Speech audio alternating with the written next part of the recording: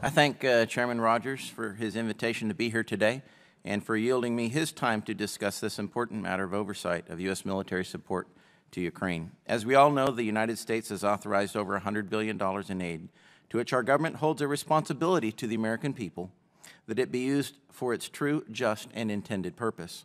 It is the responsibility of Congress to ensure that every single penny of American taxpayer money is being effectively used as intended to assist the Ukrainian people in their fight against Russian aggression.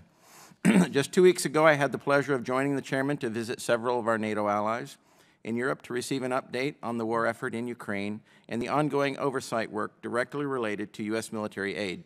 Accountability of the weapons shipped in is absolutely paramount, especially the most sensitive weapons, to ensure that they are being used for their intended purpose and not diverted for nefarious purpose. As a supply officer with both multiple peacetime deployments and multiple combat deployments in my 28 years of Navy service, I am fully aware of the challenges of maintaining visibility and control of critical military hardware and components when the supply lines are long and the theater is kinetic. So, Mr. Stork, I would like to start with you as the Department of Defense Inspector General. In all your inspections and oversight, in country and out, have you found any instances of sensitive weapons like Stinger missiles being either lost or diverted to those not authorized to have them?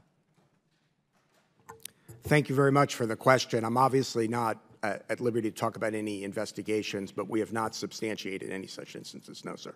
So you can confidently say that to your knowledge, every sensitive weapon is currently under control of those who should have them.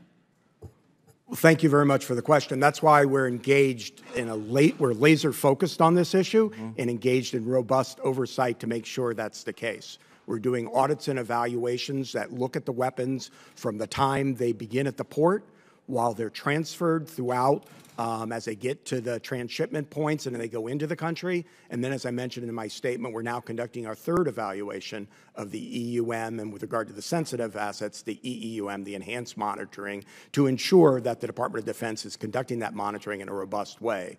Additionally, as I mentioned, we have the DCIS, the Defense Criminal Investigation Service.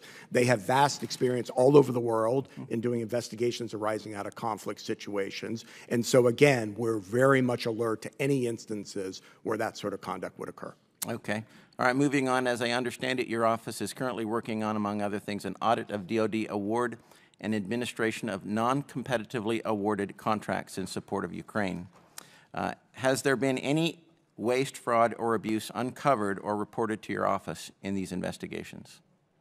So I appreciate the question. I want to be careful and not get out ahead of my skis because the audit is ongoing. Okay. So we are looking at those issues in our audit, and we'll report out on what we find. But the purpose of the audit is to ensure that the DoD has the controls in place to make sure that doesn't happen.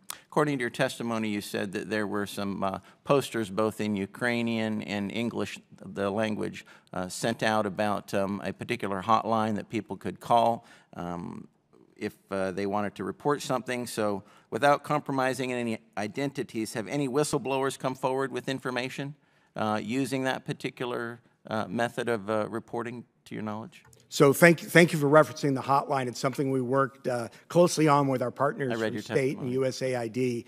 And the goal is to provide an avenue for people to report what they think may be wrong. We have gotten all sorts of types of allegations over that, and we're continuing to look at them. Okay. Mr. Chairman, for the record, I would like to submit an article from USA Today, and it says, U.S. has spent billions in Ukraine war aid, but is that money landing in corrupt pockets? It was updated as of yesterday, February the 27th. Without objection, so ordered. Thank you. I thank the gentleman's time has expired. Thank you.